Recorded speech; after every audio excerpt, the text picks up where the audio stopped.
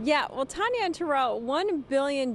First of all, what would you do with that amount of money? I'm sure you can think of a lot of things. Well, Powerball fever is sweeping Illinois. The jackpot has reached an estimated $1 billion for the next drawing tonight. If someone wins today, it will be the second largest jackpot in Powerball history. The jackpot rolled over on Saturday night after no ticket matched all 6 numbers drawn.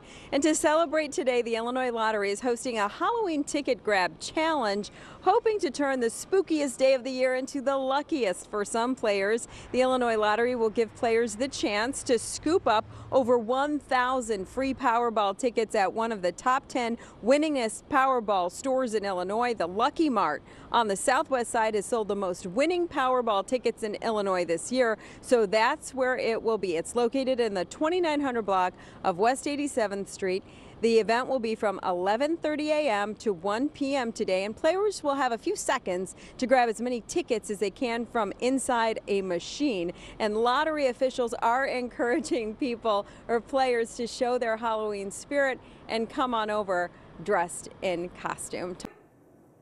Hey, if you like that video, be sure to subscribe to our ABC7 Chicago YouTube channel.